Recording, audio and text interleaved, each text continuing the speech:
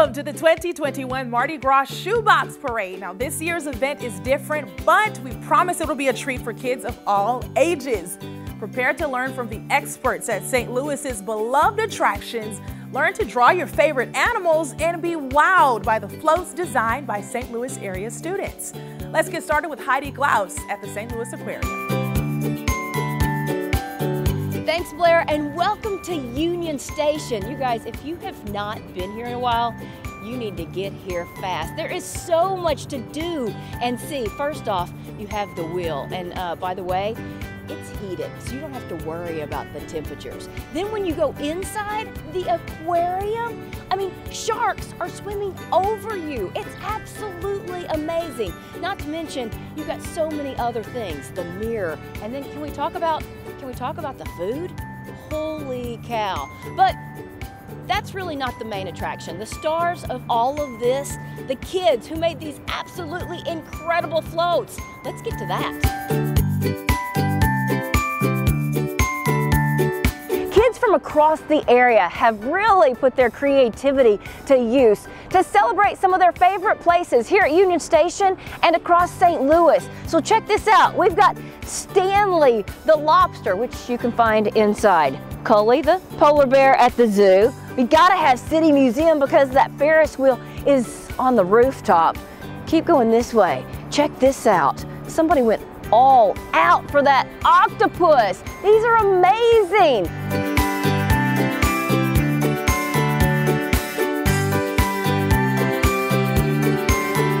So while the kids were creating those masterpieces, they came up with a few questions for the experts at their favorite destinations. So let's get some answers, starting with the expert here at the St. Louis Aquarium. I'm here with Kat Escavarian, Animal Care Manager at the St. Louis Aquarium, which is amazing.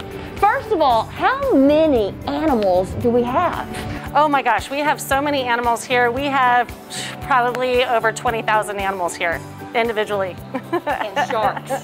Oh, and we have plenty of sharks. Yes, we have 7 different species of sharks here, so plenty of sharks, absolutely. Where do you find the kids usually gravitate to or give the most oohs and ahs?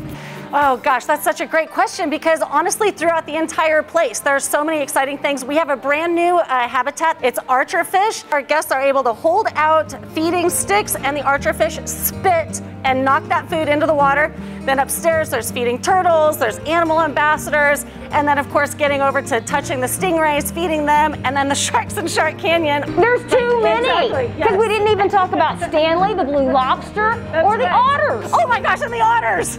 Okay, so there's obviously lots to do and see, but we've got a couple of questions from our creative kids. Let's go to our first one. Hi, my name is Sakari, and I'm from Lafayette Prep Academy. I would like to know what some names are for the otters. Sakari, you did an amazing job with this float, and that's a great question. So what are the names of the otters?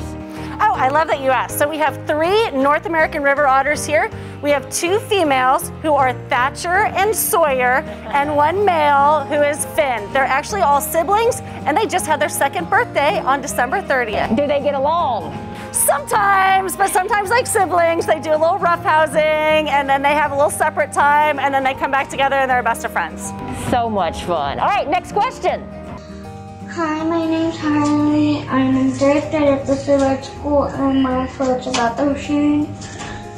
I have a question for the aquarium. Why can't you explore the underground ocean and the earth? Because I want to know what's in there.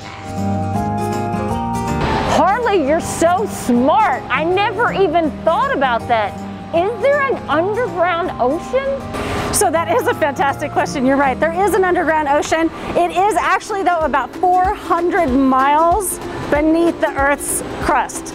So it is quite a ways down there. We would love to know what is down there also. There's a fantastic researcher who I think that you would really love to learn a little bit more about, Dr. Sylvia Earle. If you haven't ever heard of her, definitely look up Dr. Sylvia Earle. She is an amazing explorer of the depths of our oceans. So Harley made this really cool float with turtles. How many turtles do we have here at the aquarium? Also awesome, we love the turtles. So we have about 30 turtles, aquatic turtles, that are right here in this turtle feeding habitat where you can come and actually help to feed the turtles. We have a few different types of turtles: red-eared sliders, false back turtles, painted turtles. Then also we have 2 sea turtles in Shark Canyon. So that is pretty exciting too. Super exciting. Yeah. All right, next question. Hi, my name is Maddie and I'm 10 years old, and I made a float about Stanley the lobster from the St. Louis Aquarium.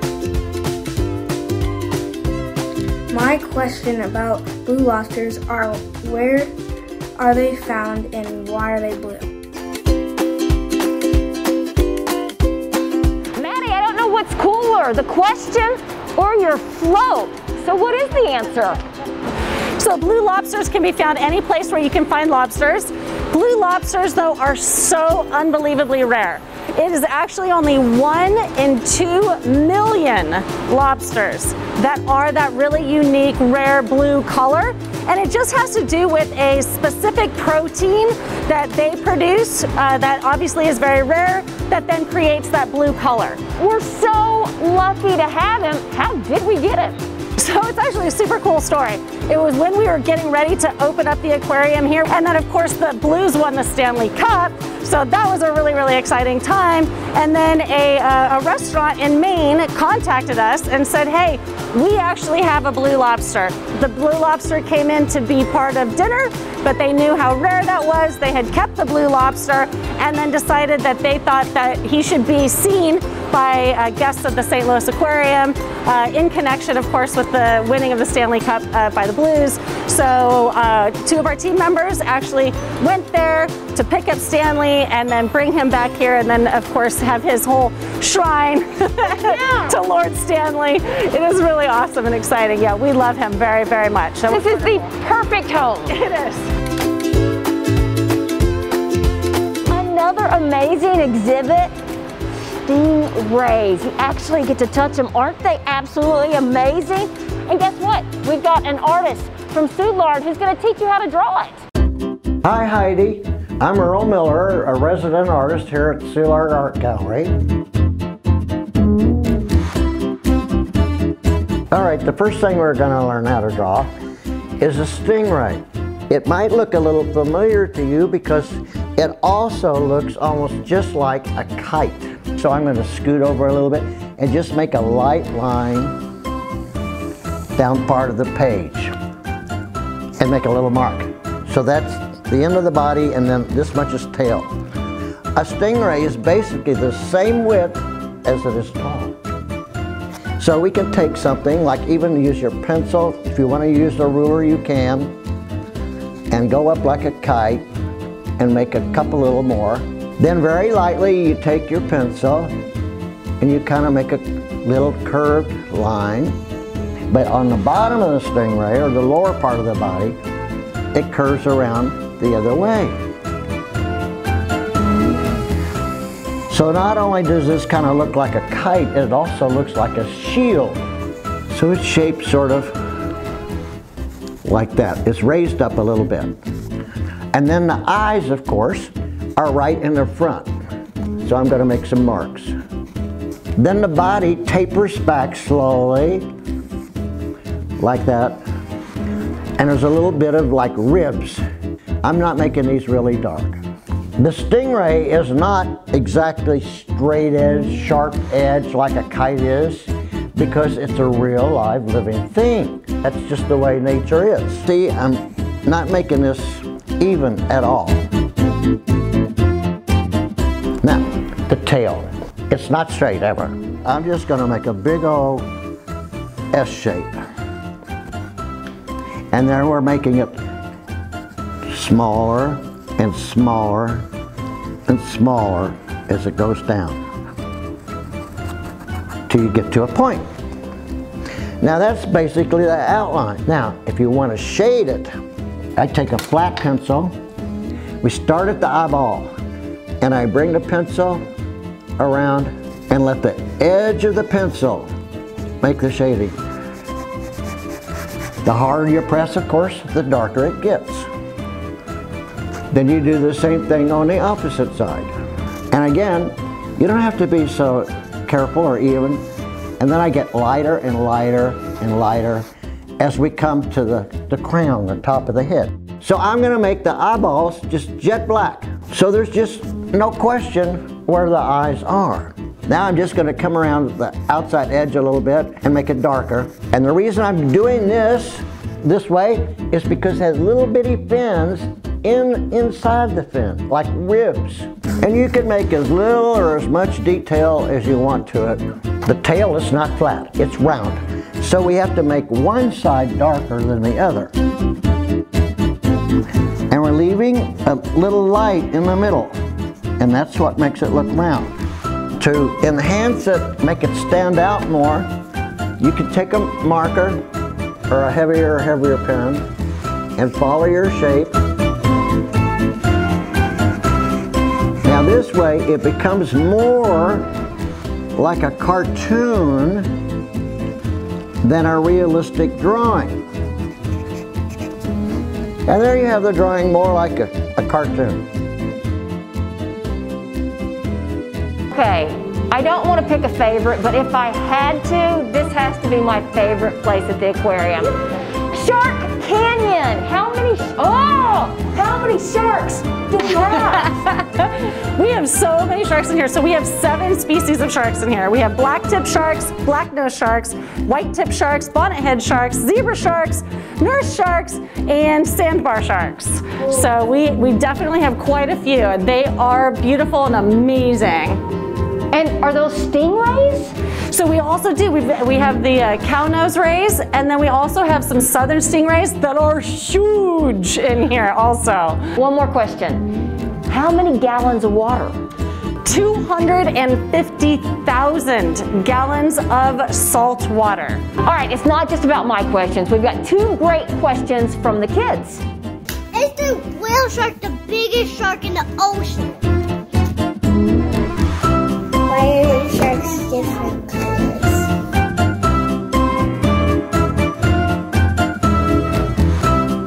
Bryn and Frio worked on this float together. Okay, and then why are sharks different colors?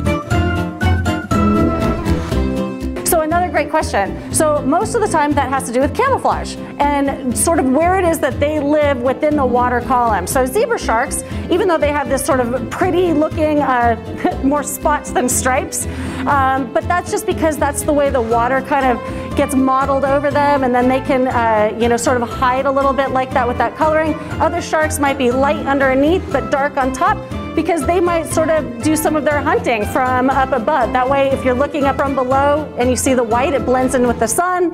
And then if you're looking down below, then it looks a little bit darker, blending in with the water that's down below them as well. So a lot of that has to do with camouflage. And how big is the biggest shark? So, you know what? Honestly, scientists are really still trying to discover how big are some of the sharks? How deep do some sharks live? But one of the biggest that people might recognize are whale sharks. And they actually will get up to be about 18 to 33 feet in length and even weigh up to 41,000 pounds. 41,000? So 41,000 pounds, a huge shark. They're filter feeders, very docile, beautiful, amazing animals. There's so much to learn. There really is. Definitely a lot of amazing sharks in the ocean. We should be doing as much as we can to help to protect the sharks that are out there in the ocean. There are some challenges that they are definitely facing. So we're hoping that when people do come and see the sharks here at Shark Canyon, that will also translate to activities that can also help to protect sharks out there in the ocean. Anything that we can do to protect any waterway near us. All of the water on our entire planet is connected. So anything that we do with the water here will eventually make its way out into the ocean, where it affects all of the animals that live in the ocean environment as well. All right, time to grab your crayons, your markers, your pencils, your paper. Let's get creative. Okay, next I'm going to show you how to copy a picture of a shark, like out of a book, and make it bigger. I traced this shark out of a picture out of a book. These are 1-inch squares on some clear plastic. Then you lay that on top of your picture. I want to make this shark 2 times as big on this paper.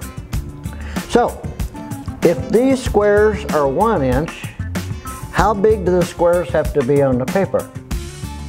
2 inches. So I'm going to really quickly draw some 2-inch squares on this. 2, 4, 6, 8. I'm going to number the squares. We start at the bottom. 1, 2, 3. And we're going to do the same thing across this way. That's our corner, where we start from. This line is this line. And we see that this fin is just a curved line. Always make these little tick marks so you know where you're going.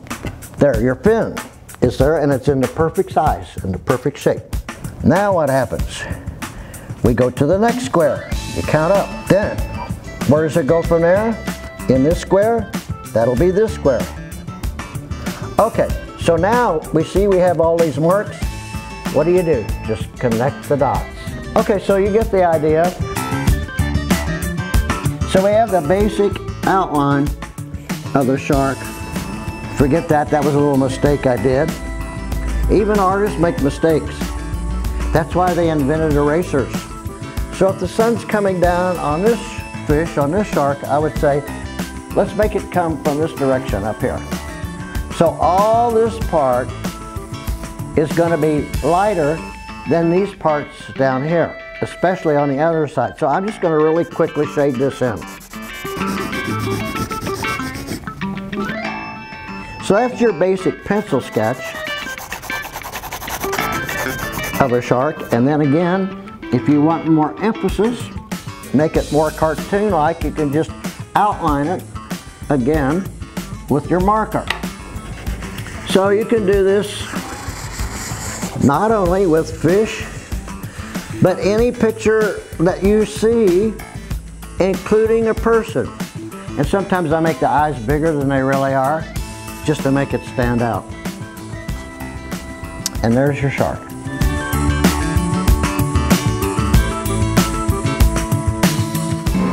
So Kat, this is another really cool part of the aquarium. Where are we? So it really is cool. This area we call the deep, and it just has some sort of mysterious, unique, interesting types of animals down here. So we have the coral habitat right behind us, which is beautiful. Yep, and then we have all different kinds of jellies, and we have some new habitats coming in as well. So maybe I'll keep that zipped up though for right now. All right, now I know we also have a question about an octopus. Hello, my name is Rylan Curtis, and this is Jimmy the Mardi Gras octopus. My question is for the aquarium, and I want to know, why does the octopus shoot ink, and what is it made out of? Thank you.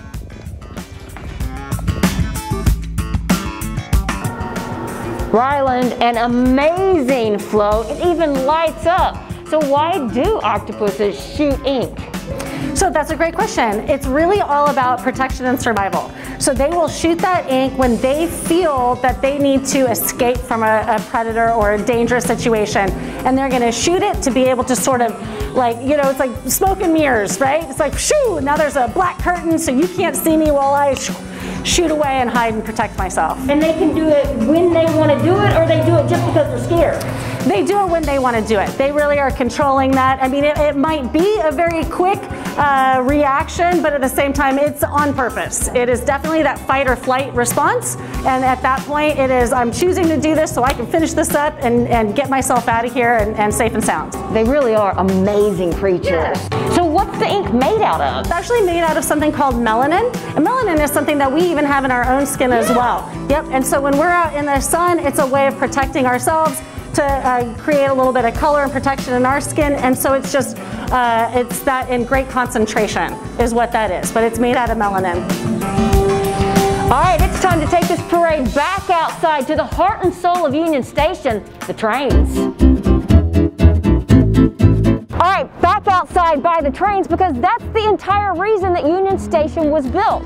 We're with Lexi Pazlowski, the sales manager here at Union Station. So Max, what's your question? Hi, my name is Max. My question is, I want to know how does a train move on the tracks? So Lexi, how do the wheels move on the tracks? So it's really fascinating actually. The wheels are connected by a metal axle underneath the train that has grooves in the insides and the outsides of the wheels. And as they connect both sides of the wheels, it keeps both sets of wheels moving together at the same time. Chugga chugga chugga chugga chugga chugga chugga chugga chugga chugga chugga. Choo choo.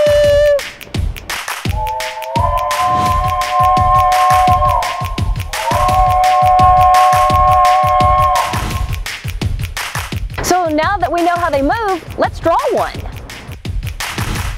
Okay, we're going to start with our tracks. Okay, so now we're going to do the most important part of the engine, and that's the cylinder. So the wheels are going to be ovals too.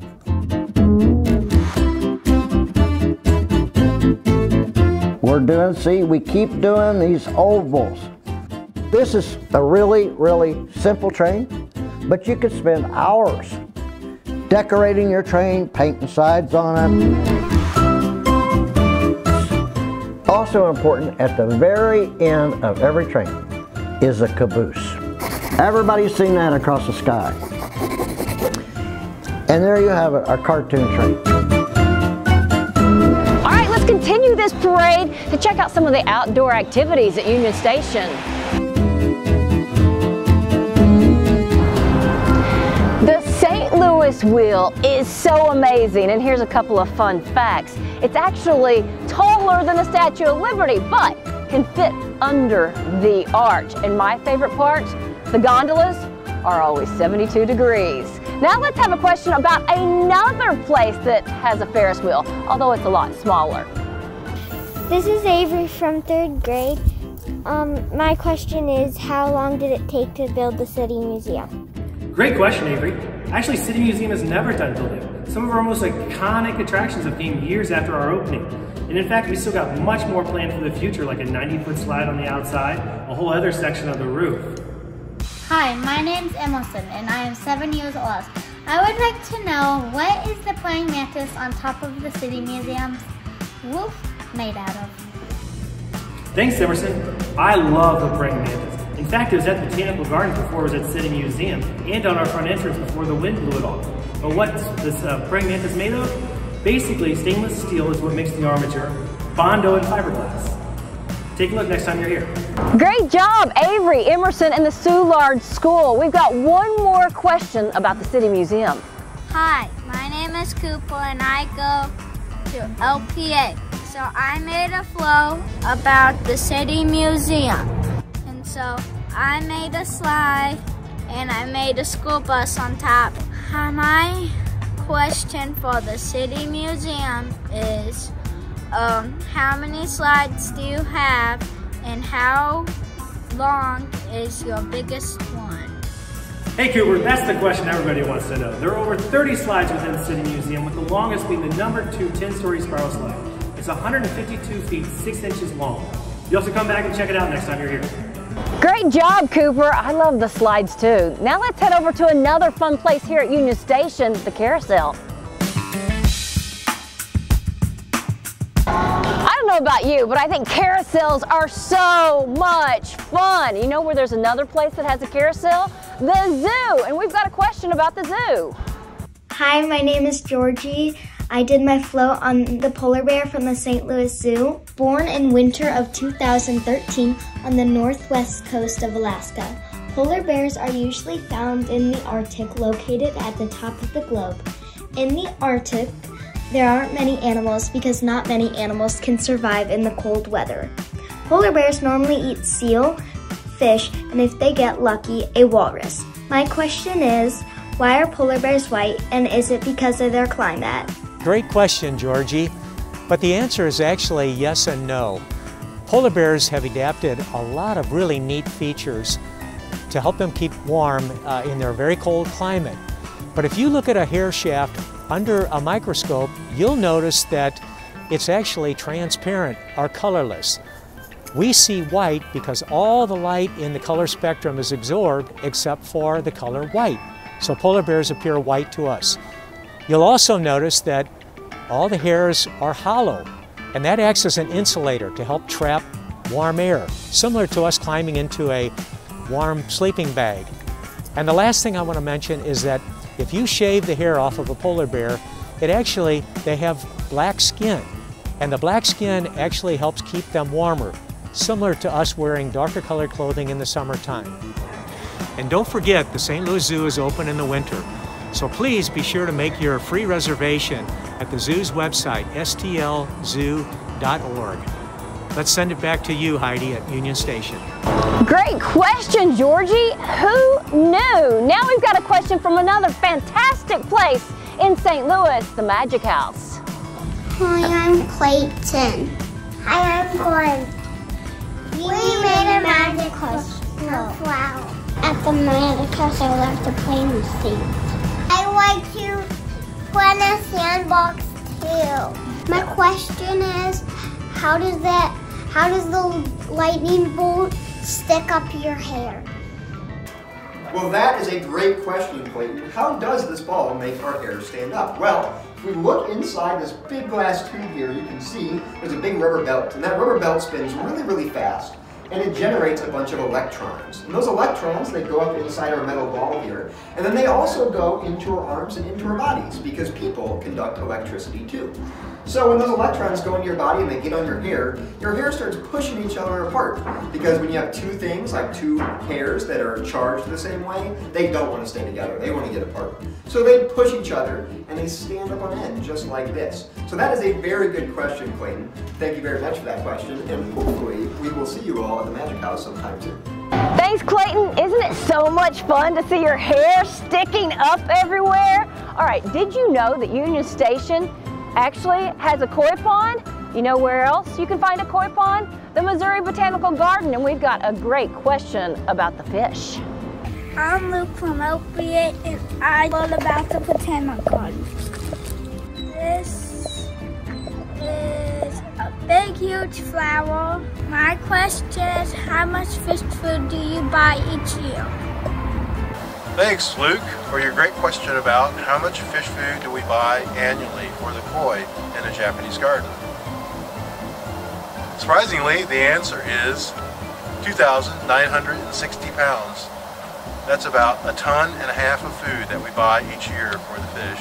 Unfortunately, it's too cold. We won't see very many koi today. They will head to lower depths of the lake. Our lake is on average 11 feet deep.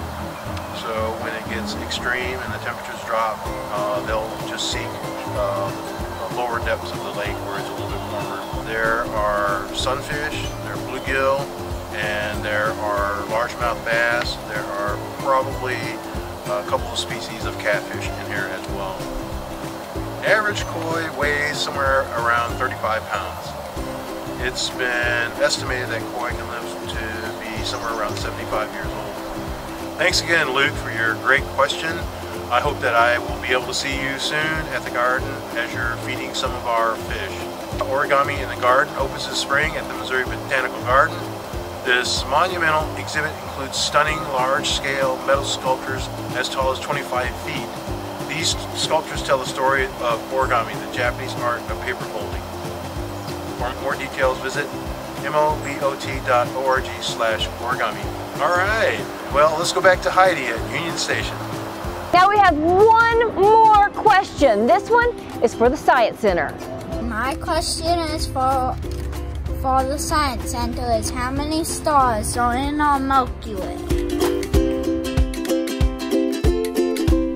Hi, Cooper and Luke. My name's Will, and I'm manager of the McDonald Planetarium at the St. Louis Science Center. It sounds like we want to know how many stars are in our Milky Way galaxy. Well, galaxies like the Milky Way are made up of stars.